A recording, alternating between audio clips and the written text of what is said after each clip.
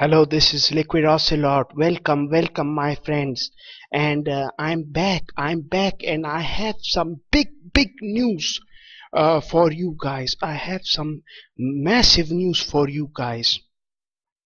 And the news is that I have finally managed to download and install and bypass the main issue of device not supported. Look at the title: how to play Fortnite mobile on Android emulator. And this is working 2019. Let's begin.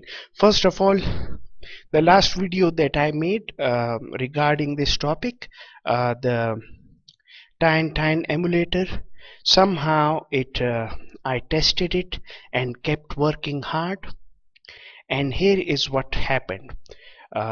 What you need to understand is, I'll open the multi window. Last time I tested on the 64-bit, downloaded the 64-bit, but this didn't work. So what I did was I went to the 32-bit version, and I will start this emulator to show you guys the normal vanilla emulator 3.2.0. If you guys cannot find this version, I'll put a link in the description box so that you can download it and test it yourself. So now you have to do exactly how I show you. And remember, I'll post a Google Drive link. No shenanigans with the other stuff.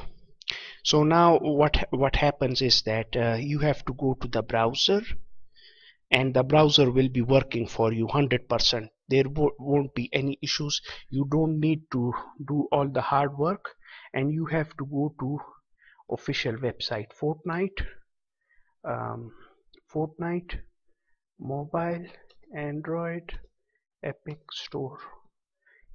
Write this, go to Android beta, okay, and download it from here. I have already downloaded it, but just to show you guys. Okay, now once you have downloaded it, if you have this root explorer already, fine, or you can download it as well. You can download it similarly from the browser as well. So once you have downloaded it, it won't be don't directly install it from here. Go to the root explorer, and look, I have the Fortnite installer 2.1.3. so I have already installed it, but I'll do it anyways in front of you. I'll install it in front of you.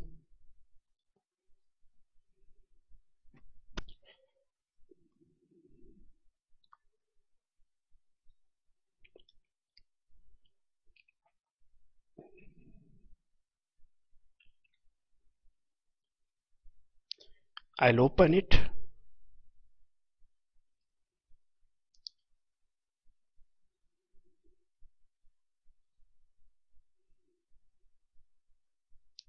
And now you see the option install. You see there is no issue of device not supported, so I'll install it. It says preparing and downloading. Downloading has begun. 6%. In the meanwhile, while it's being downloaded, I will give you an advice to go to settings and go to the this is S7H. Yes, choose this option, okay, and then save it. Choose this option. This is the OpenGL option, so remember to do this step or you will have error later on. You have to choose this step. So I have worked really guys hard, my friends, and a lot of people have been asking me questions. They have been flaming me, and a lot of people have been salty as to why are you making these help videos, where is the solution, and I'm here with the solution finally. So I'll go next. I'll click install.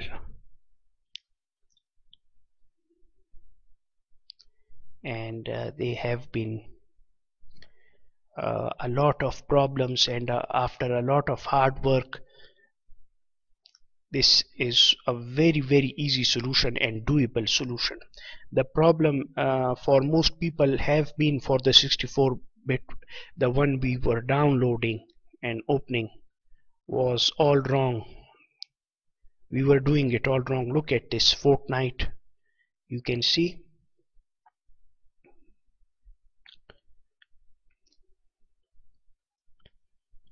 And just open it.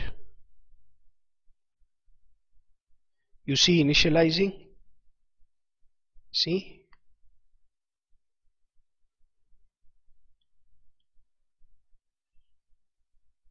This will require are you about to use cellular data? I don't care which data I want to use, I just want to download it.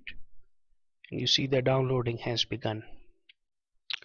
So once it is downloaded, I will get back to you guys after that.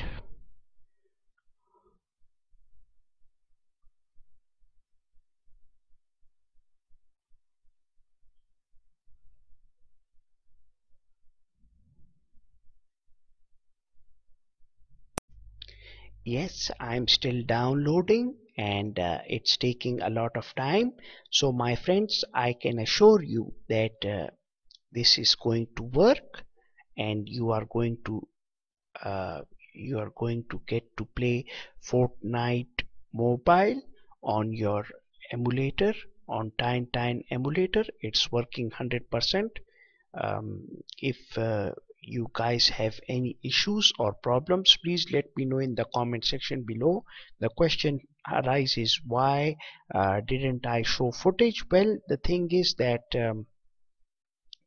I downloaded the whole package, and in the loading screen it's taking me too long to load 100% loading, and I will make an updated video running actual Fortnite game and signing in into the interface a little bit later.